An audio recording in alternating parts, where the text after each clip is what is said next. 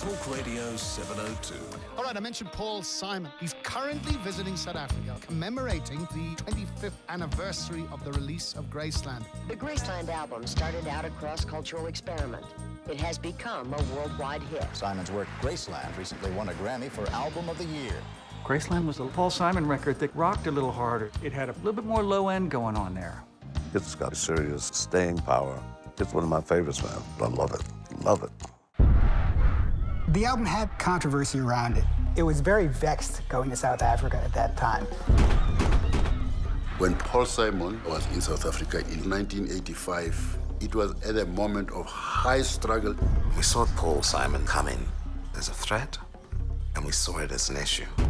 The idea was to keep South Africa isolated, and you got the feeling that Paul Simon had gone in there on a stealth mission and violated the cultural boycott. We are calling upon all international artists to stay away from our country. What made you to go there? I was invited there. I was invited by black musicians. They felt very strongly that they wanted to get their music out. I knew that Graceland was going to be a smash and it's going to play to many people who've never heard of South Africa. Isaac! Oh my God! It's Boney's father. Hey.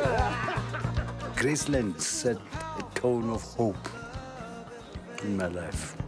We have to get back into Graceland and just do it one more time, 25 years later. I'm going to Graceland, Graceland, Memphis, Tennessee, I'm going to Graceland. That was my first time to hug, especially a white man.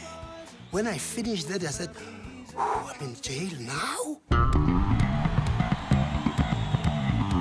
It was this synthesis of two cultures, and you felt it in the studio, you knew it was happening in the country, and it was just, boom. People, despite their color and their creed, where they come from, can work together. That's what Graceland meant to me.